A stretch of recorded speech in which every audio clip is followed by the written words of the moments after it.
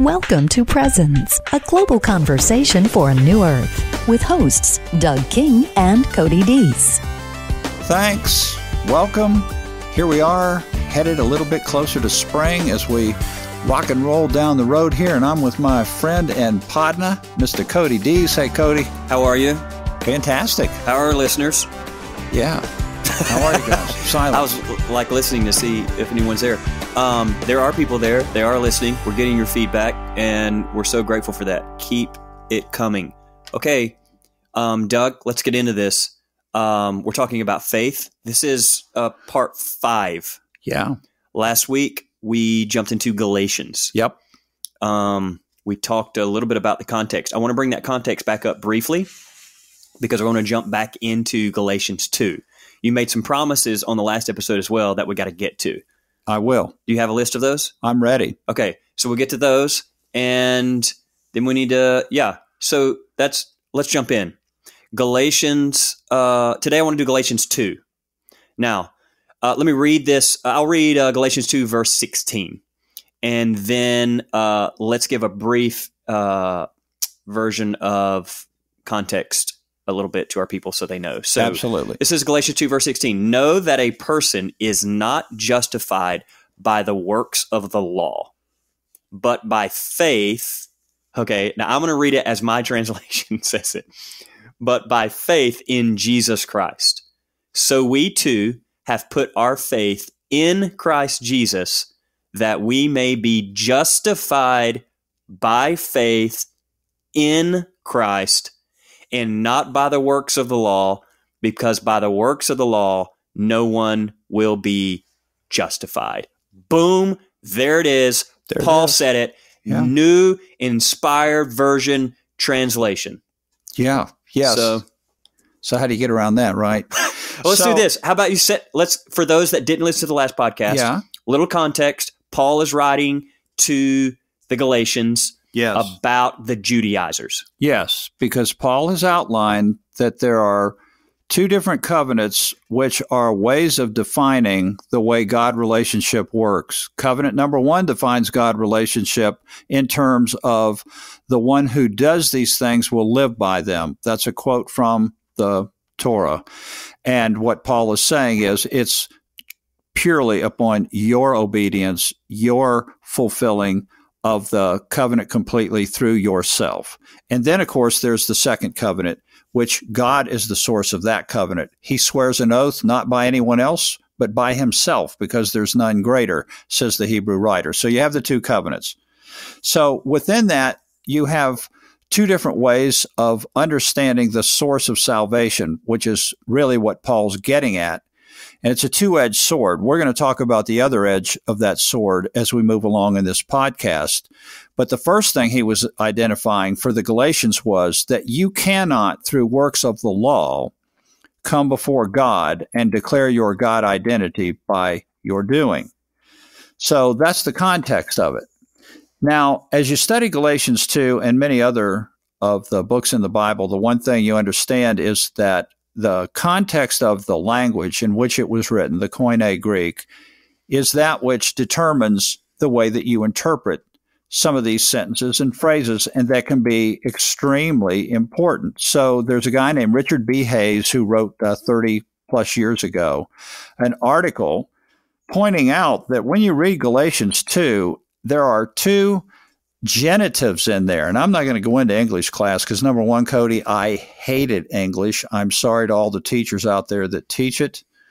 But as a subject in school, I did not like English. You know what's interesting about that is the one, and I use this term lightly, I wish I had paid attention a little bit more in English because it has been quite useful for my world right now. Yeah, it is. Yeah. So he pointed out, Richard Hayes pointed out that there are 2 genitive forms. Now, a genitive is when you're showing the source of something. So if you're talking about my car, you're talking about the car of Doug. My house, it would be the house of Doug. And what Hayes is pointing out is that when you read Galatians 2:16, Cody, that actually the acknowledgement of the genitive would read like this: knowing that a man is not justified by the works of the law, that would apply, as we have seen from Paul in this letter, to the first covenant, rather, but by faith of Christ. Not in Christ, but by faith of Christ.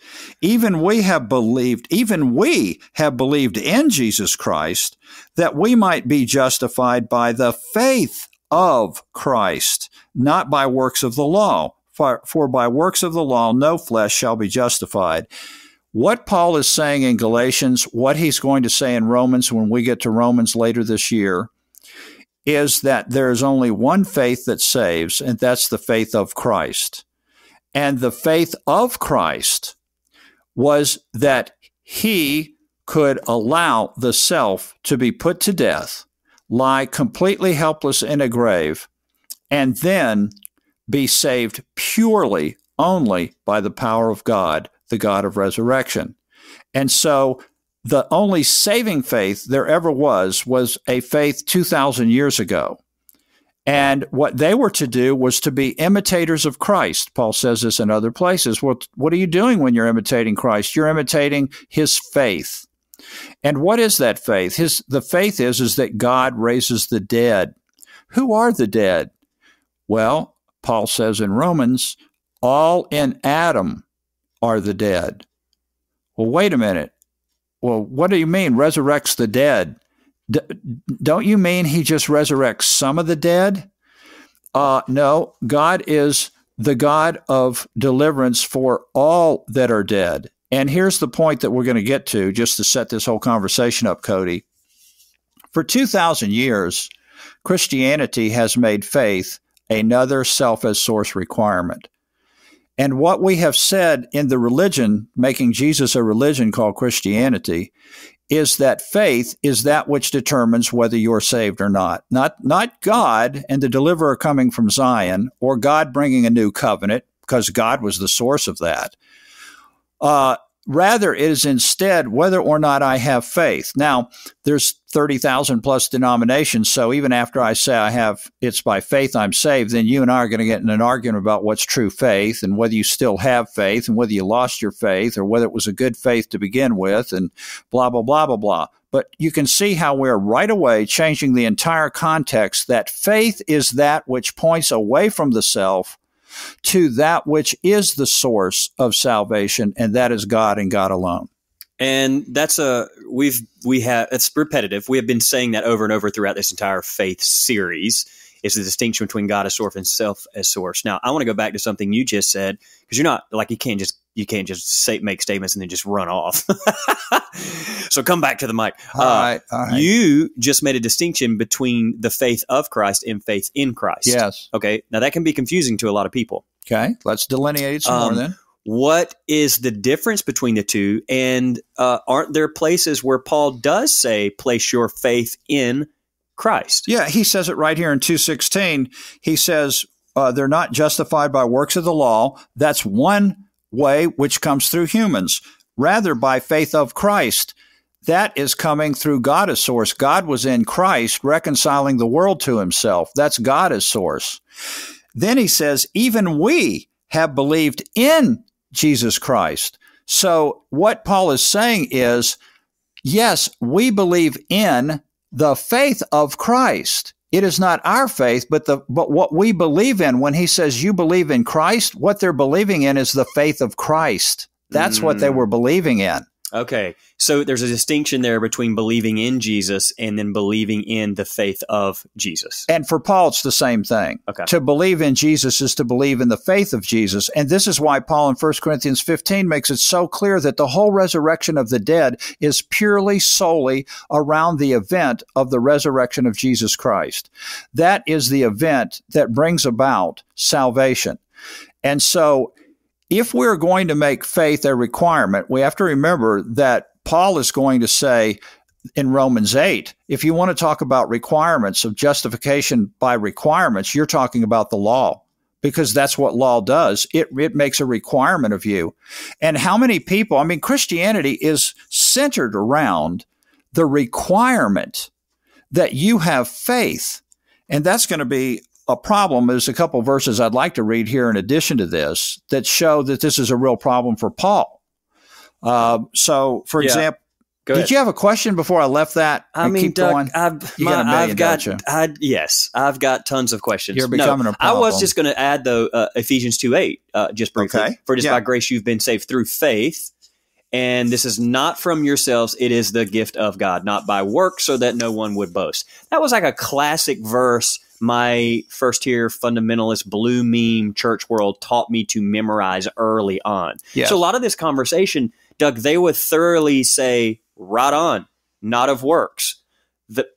The part where I feel like you're taking the step out is you're also subscribing this to their very own religion, which lots of them can't see, including myself at times, where it is nothing but a carbon copy of Judaism. So exactly right. And so let's look at that. That's actually Ephesians 2:8 that you just quoted. Mm-hmm.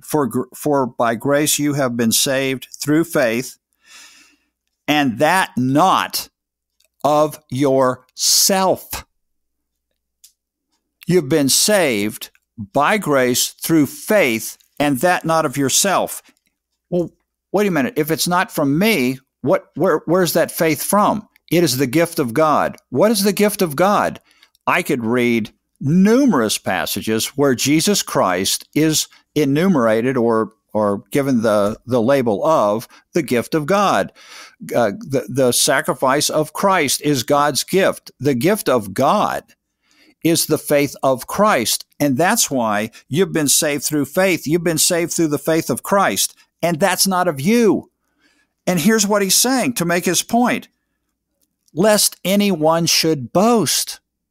Now, see, when I was in my 20s, what I used to think was, yeah, I've been saved. Most of these people here in the neighborhood haven't. Most of the people in my city haven't. But I don't want to brag about it. You know, I've been saved. They haven't been. I really shouldn't boast about it. That's not what he's saying. Right. What Paul is saying is that if you make your faith something that determined your salvation, you have just entered into boasting, and that is Christian privilege. Now, here's a point I would make about the boasting. Paul mentions in Romans 11, do not boast. He also says, don't be wise in your own opinion. And he's speaking of the opinion they held of themselves versus unbelieving Israel, that because they were believers, that God's deliverance only applied to them. Now, let me just finish this one point, and then you can hold your question.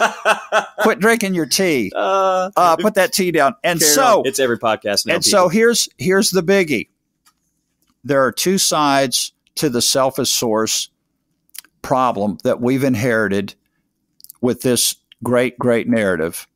Number one, in the narrative, we began by telling people through Genesis that all human beings were depraved, and the depravity of man was one side of the coin. The depravity of man. That's one side of the coin that has to do with the self, and what we do is what determines our identity. That's one. But the other side of that coin is arrogance and boasting, because that selfish source claiming, I, through my faith, have established salvation. Now, I can sit back and say, oh, no, but I don't do it. I don't do it. God does it. Well, when does God do it? Well, he does it when I have faith. So at the end of the day, we're trying to say it's not a work, but in fact, it is a work. It is a requirement that we have put on all other human beings.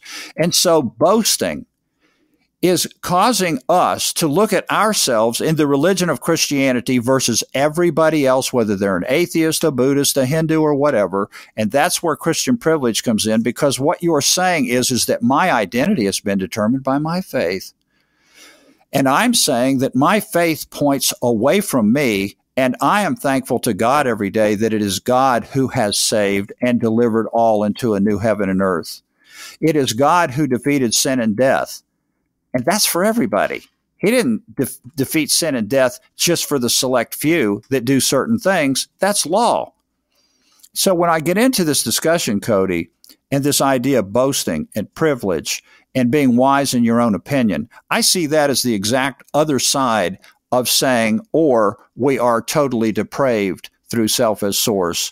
And those are the two egoic sides of the coin that we've been fed for these years, because in the evolutionary process, human beings start there, understanding through self as source. But the evolution process is to reveal over centuries what it did reveal, and that is that God alone is the source of salvation, and my faith points to that.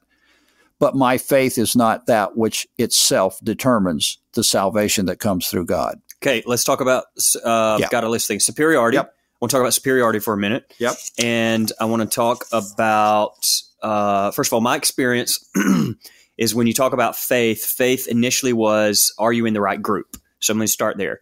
And the right group was not just Christianity, but a particular type of Christianity. Now, if you subscribe to Jesus, or you put your belief in Jesus, or as Paul says, your faith is in Christ, they would say, okay, you're good.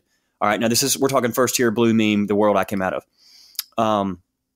However, that's where it started. Are you in the right group? And then after the conversation of which group you're in, which that's what salvation was. I was in the wrong group. I get saved. Now I'm in the right group. Then after you're in the right group, the conversation was about morality. Okay.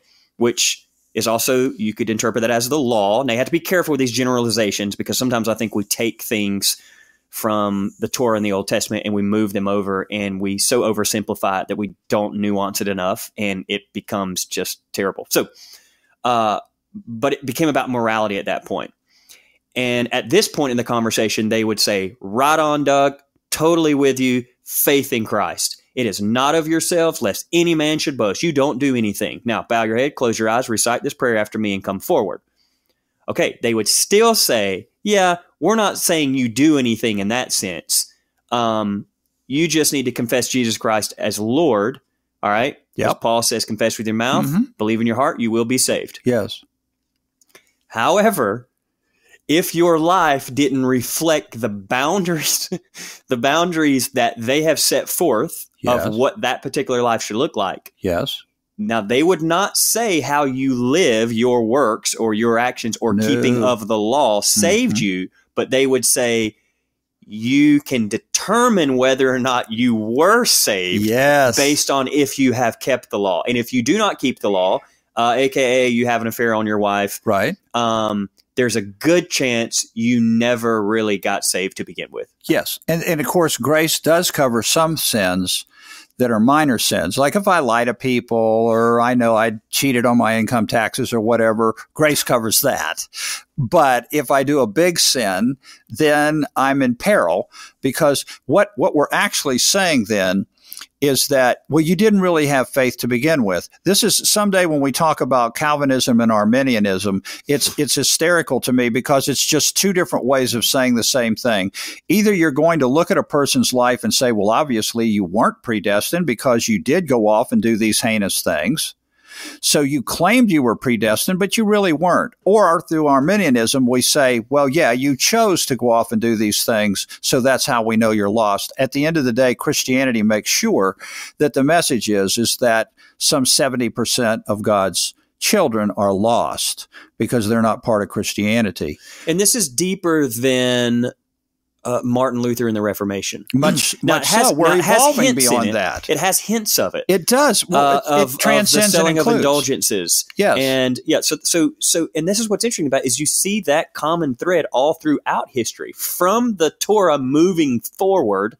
And this is what you see. But what I find fascinating is a lot of modern day Christianity right now looks more like the Judaizers than what Paul is teaching in this moment. Yes. And we don't, and so we're this is what Presence is doing. We're raising a red flag here, and we're asking, wait a minute, all these problems that we're having in the world with discrimination, segregation, privilege, separation, are we able to turn that lens on ourselves? Are we able to look at ourselves and ask, in what ways are we separating? In what ways are we discriminating? And so on and so forth. And that's the key, I think, to understanding the promises of God, is that he finds all under disobedience, that he might have mercy upon all. I want to talk about, in the time we have left, the seeds of Abraham. Yes. Genealogy. That's good. And good. Now, that said,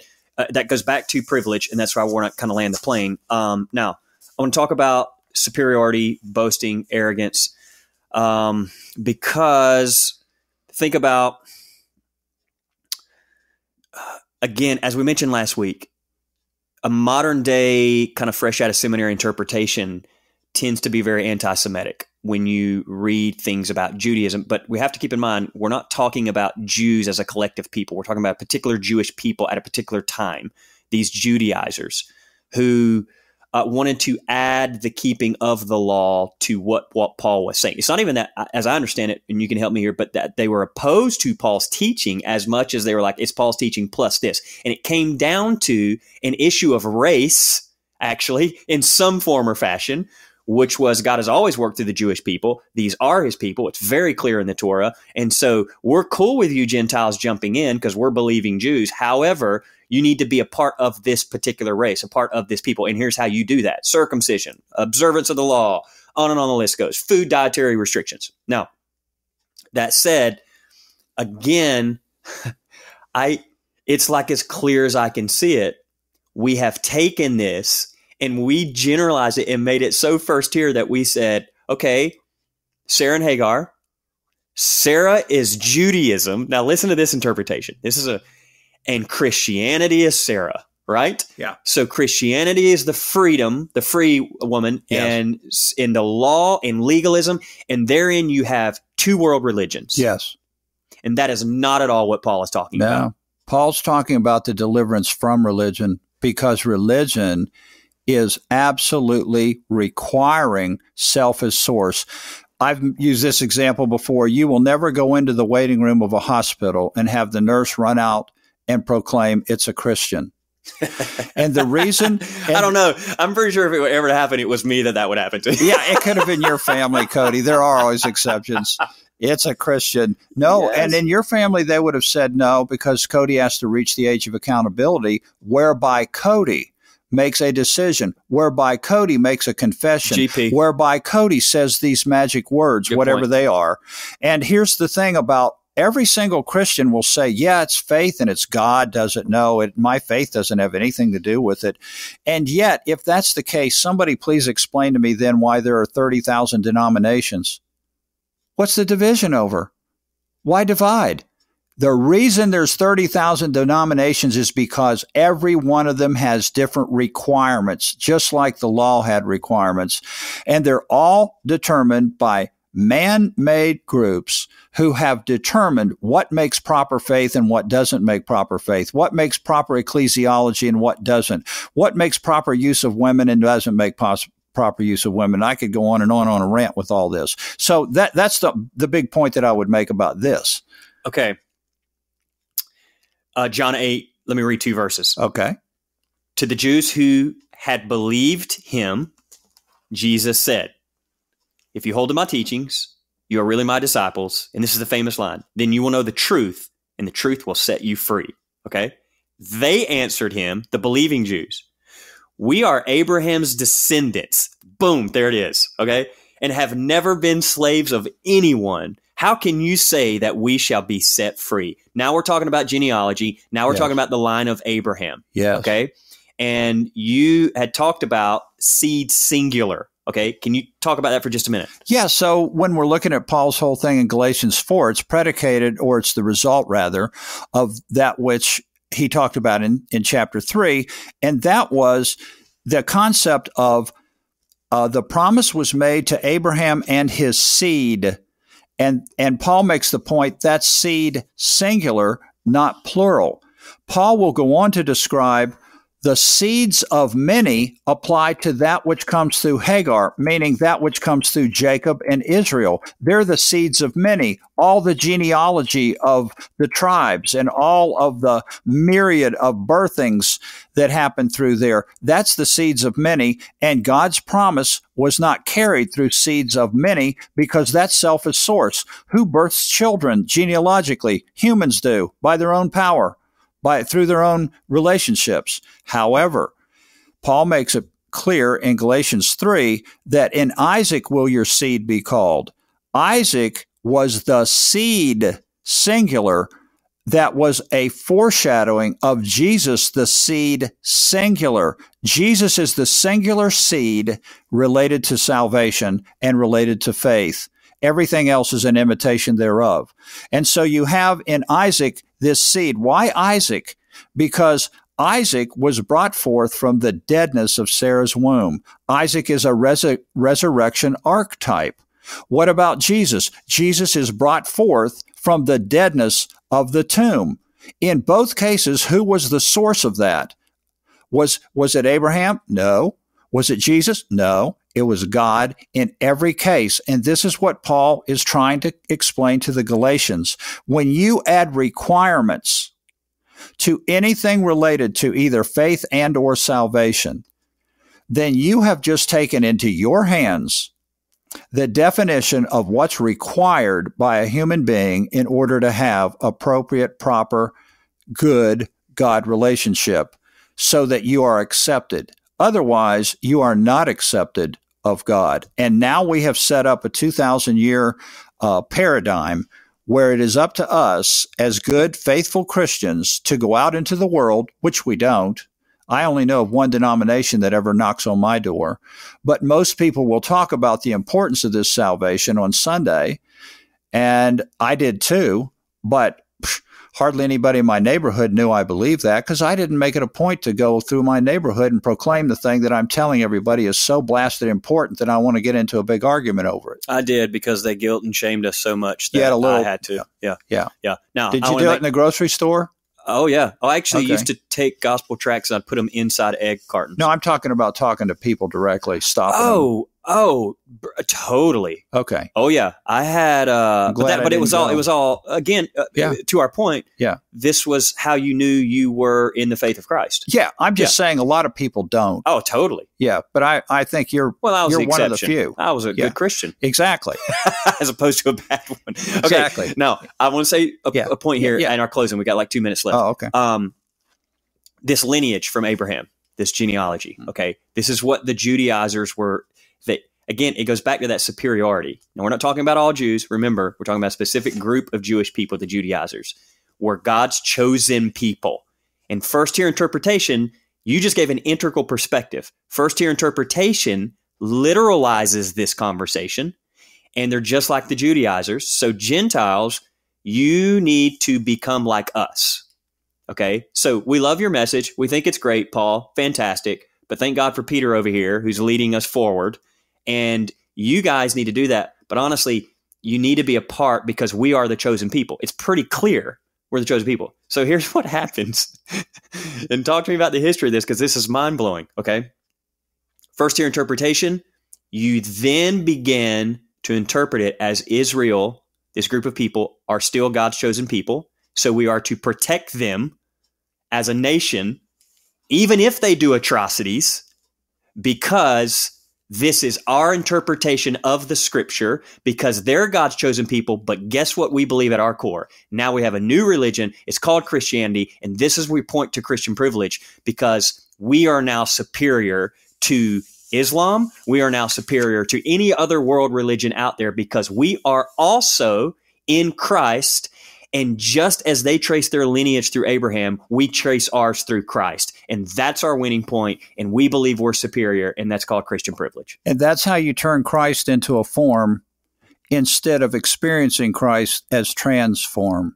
And that goes back to a Venn diagram we've used on many occasions. We need to probably parse that out a bit more too, but we're at the end of this podcast. But those are all great points you're making. And again, for anything that you're hearing here and you're thinking, wait a minute, though, what about this? What about that? just keep shooting those emails to us. We're doing our best to get to them, and we'll see if we can't continue to parse this out. We may need a couple more episodes on faith, Cody, certainly, but I think we're getting our point across here.